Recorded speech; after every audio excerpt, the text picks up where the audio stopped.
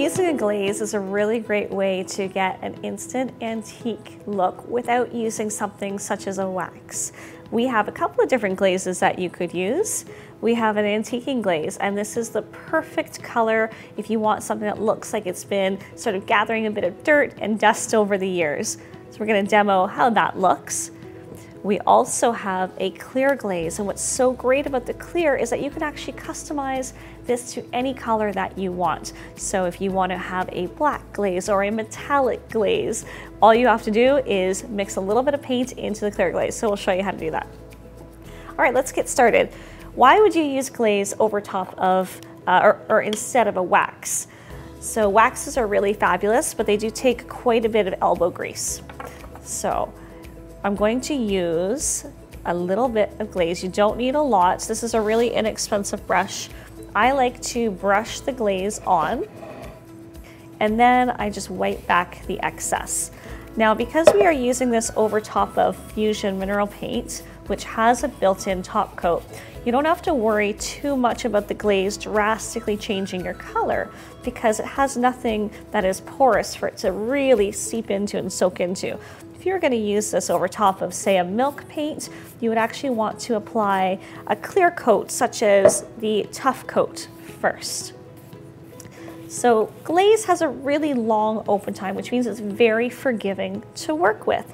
So you could leave this for, 15, 20 minutes, come by and wipe away the excess, and you wouldn't have to worry about it drying on you.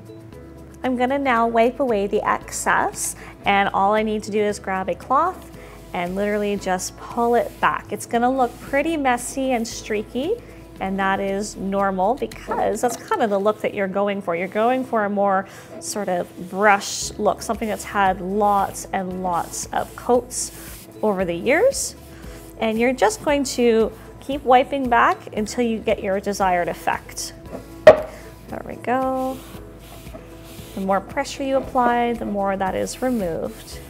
Now, I recommend using a glaze on anything that you think you'll be doing a heavy amount of washing on, because you don't want to use a wax on something like that. So, for example, if you're doing kitchen cabinets and you know there's going to be a lot of washing of those, I would recommend the glaze. However, what we must keep in mind is that the glaze it's got a very long open time, and it's not as sturdy and durable as the paint is itself. So you actually will want to add a clear coat, top coat onto this.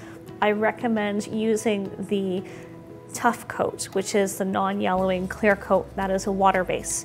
You want to wait approximately 24 hours after applying the glaze to put anything else over top of it, because if you add anything too soon, it will reactivate it, and any water-based products will reactivate it, and you'll actually end up removing all of it.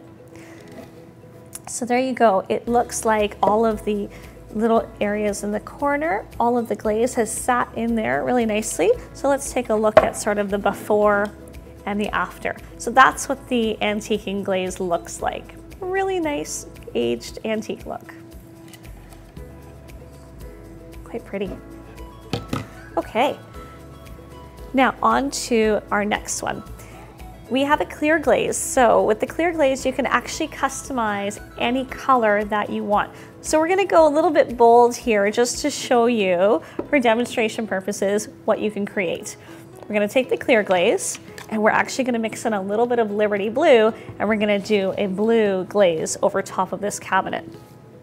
So I'm going to throw you want about 3 parts glaze to 1 part paint. And you can play with this and control exactly how much you want.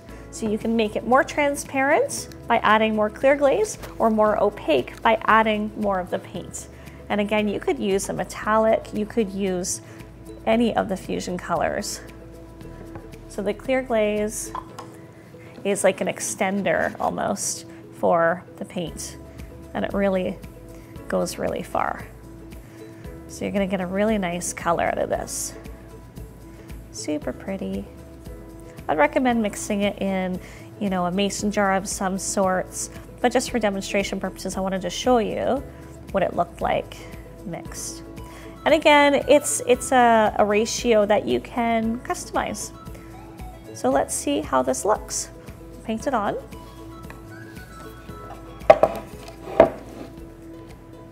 It's gonna look pretty bold to begin with. However, when we wipe it back, we are gonna pull off that excess.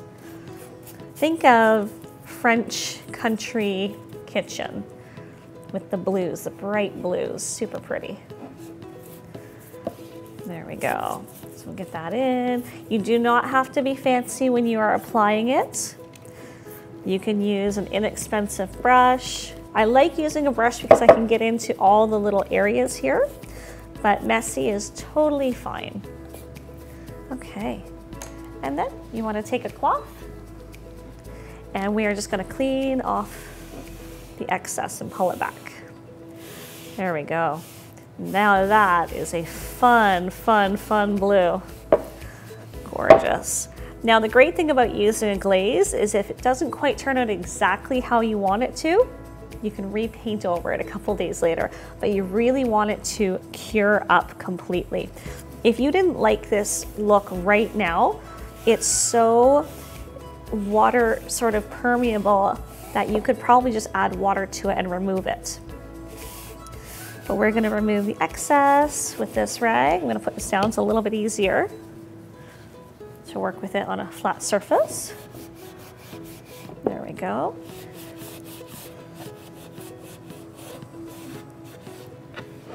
Again, super easy to work with, and you can customize any glaze color you like by adding paint to it. And once this is done, you want to wait about 24 hours and then you put your clear tough coat over top of it to add extra durability and protection. If this was sort of the legs of a table that you're not going to wash very often, then you could just leave it at this step right here. Okay, and there we have it. There is our custom blue glaze, and then here is the antiquing glaze. So you can really get any look that you want with either of them.